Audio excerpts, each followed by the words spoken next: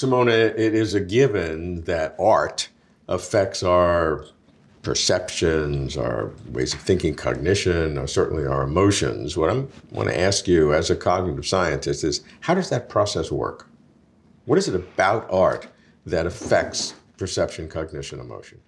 See, I would challenge already that statement to say that it's a given that all these different processes are affected, simply because it's not clear that these are all different, that cognition, perception, emotion, that there are distinct categories. That's far from clear at this point. I mean, we used to try to categorize them and block them into different bins in a way, but now that we know more and more about the brain, there are no lines drawn in the brain that separate out those systems. Sure, okay, so, totally. But I think that's but that's not a trivial matter. So it's really important to appreciate that these are not distinct categories, and then also by the same token, when you think of so to say that art, how does it relate to all these different components? Once you break down the components, then also that the piece of the other side, art, how does it relate? Well, it becomes much more fluid in a way. Well, I'm perfectly happy for you to combine these in some unified theory of brain mechanisms, so that they're all together.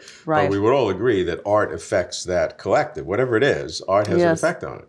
Yes. So I'm trying to understand, what is it about art, other than a simple sensation or a simple perception, that has that differential effect? I'm looking for the differential effect of art on whatever this category is in terms of... See, when you say differential effect, then the key is as opposed to what. Okay. Right? So if you think as an experimentalist, the question is not what's the effect of art on all these other processes, but the effect of art as opposed to, or compared to something else, right? That's the way of studying it. You can only study it if you say art as opposed to non-art. But then, of course, the question is, well, what is the right non-art?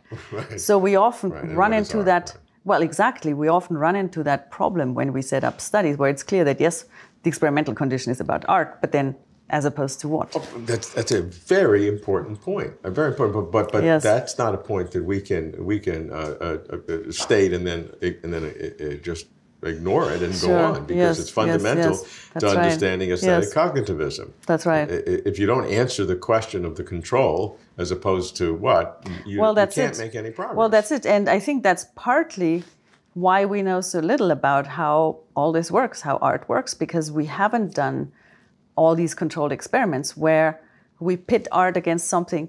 Ideally, it should be something that's comparable in terms of the magnitude, in terms of how powerful, evocative it is, when you have the two experimental conditions. But almost by default, almost by definition, art is evocative. Art is about challenging people and all these things. So what is the non-art control? Mm-hmm. So it sounds like a simple question, but it relates to... This is the most fundamental question. It relates to how to best study it, and that's not trivial at all. Right. So let's you and I try to figure it out right now. Nobody else has ever done it, but you and I could do it in a few minutes. I'm absolutely convinced. Of course. So, for example, if you were studying me, and I would tell you that, for example, Mahler's Fifth Symphony, at one point in my life, was my favorite symphony. Right. Yes. And Mahler's First Symphony was almost trivial to me. Everybody said I should like it. I liked it, but I didn't really like it. Right. It had nothing to do that there was some vocal in it. It just, Mahler's First Symphony just never had an effect on me. It just did. So I am therefore the control. I have my own internal control.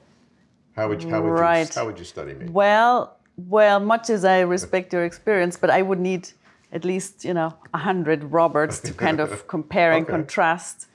So as always, one looks at lots of different people, tries to average across experiences. So other people may not have the same experience to Mahler, but other types of music, let's say. Of course, right? But I'm saying you take a similar kind of artistic expression. It doesn't have to be music. It certainly doesn't have to be Mahler. It could be any art, but that are similar, that people have a very strong reaction to one and don't to the other, and yet they're very similar. Yeah, exactly. So one could. Why I that's have right. That difference. So, but one could, for example, ask people, okay, what is the most evocative piece of music for you, as opposed to one that is, relatively unexciting, and get that response from lots of people. Right. And then, even though it's not the same piece of art, probably not necessarily, but you create those two contrasting conditions. Yes. And then you have, exactly, as you said, the control. You have your internal control. And then one can ask all kinds of questions. What kind of effect does that have on your... What kind of questions would you ask if you had the internal control? Right. So let's say we first ask you to listen to the piece of Mahler that you're really excited about.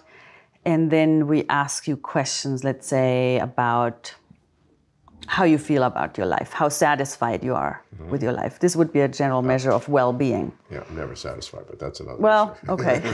But then the interesting thing is, if you're never satisfied, you're not satisfied in either of those conditions, right? So we can subtract that bit that is constant because you're just a negative person.